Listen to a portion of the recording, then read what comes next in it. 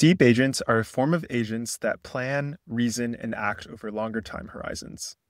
We built a dedicated UI for viewing and interacting with these agents that show its plan, the status of the file system that it uses, and any subagents it kicks off.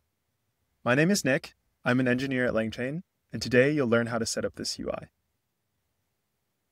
Now, as a quick refresher, we can think of deep agents as a variant of the generic React tool calling architecture. Under the hood, deep agents still follow the same iterative tool calling structure, but there are 4 characteristics that differentiate deep agents. Deep agents have a tool to use for planning out their work. They can also delegate larger, more complex tasks to separate subagents. They can write to and store information in a file system, and they often have very long and detailed system prompts. Our CEO Harrison put together a few great videos about deep agents, and so if this is a new term to you, I'd highly recommend checking those out first. Let's go ahead and set up a deep agent. The first thing I'm going to do is I'm going to clone our deep agents repository locally. In this repo, we already have an example researcher deep agent. We'll navigate to that specific example and install the necessary dependencies. Make sure that you've also specified an Anthropic API key in your environment, as the agent needs that to run. You also need to make sure to set your Twilio API key in order for internet search to work. Once that's done, we can run our researcher deep agent locally by starting langgraph dev. Now let's hook this up to our UI. We'll start by cloning the repo for our open source deep agents UI.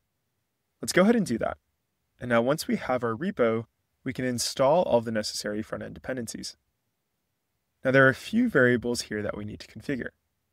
First, I need to set my next public deployment URL as the URL for my locally running agent server. This is going to be the same for you if you're running your agent locally. Then, I need to set my next public agent ID, which is just the name of the agent that's specified in our langgraph.json file. In this case, from the sample, it's just research. Let's start the app, and we'll navigate to localhost 3000 to see how it looks. This should look pretty familiar. It's similar to most chat interfaces, but we do have this workspace pane on the left-hand side. This pane is directly hooked up to the to-do list and the file system of our deep agent. Let's test out our researcher. Cool. We can see that the first thing that the deep agent does is it writes the user's question to its file system so that it can refer back to it later. Then, it immediately comes up with a list of to-dos, which populates this left-hand pane here. The first task is to conduct research into LeBron's career. This isn't a trivial task, and so our researcher decides to spawn a subagent to handle this. By clicking into the subtask, we can see the exact input that our subagent received, and eventually we'll be able to see the output too. Research isn't quick, so I'm going to let it skip ahead and work for a while. Cool.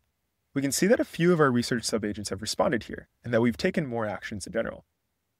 Our to-do list has also updated. We can see that we've also kicked off a different type of subagent, a critique agent. This is in the process of critiquing the final report which the agent has written to the file system for me.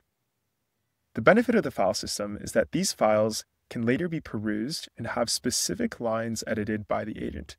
For example, if the critique agent decides that something needs to change. That's it. To recap, all you need to do to set up this custom deep agents UI is to fork our open source repo and set a few environment variables pointing to your agent server. I'd love to hear in the comments if this was helpful, or if there are any other features that you'd like to see. Thanks for watching.